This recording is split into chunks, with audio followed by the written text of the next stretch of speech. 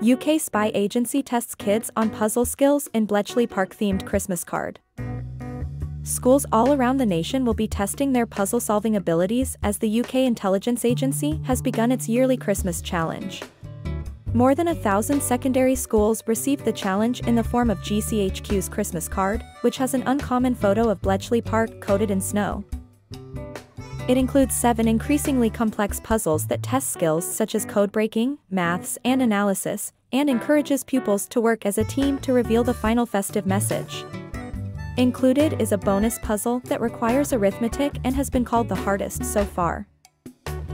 GCHQ Director Ann Butler said, "Puzzles have been at the heart of GCHQ from the start.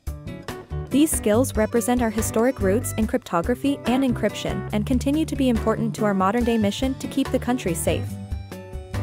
GCHQ's history at Bletchley Park is represented in this year's Christmas card as a reminder of the role this historic place has played in our wartime efforts, but also as home to this year's AI Safety Summit. Our puzzlers have created a challenge which is designed for a mix of minds to solve. Whether you are an analyst, an engineer, or a creative, there is a puzzle for everyone.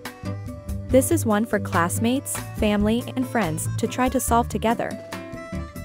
The highlighted photo, taken in January 1940, was found in the private family album of Joan Wingfield, who worked on deciphering Italian naval codes. Bletchley Park served as the home base for GCHQ throughout the war. In its third year, the competition seeks to encourage young people to pursue STEM fields by offering an insight into GCHQ's activities.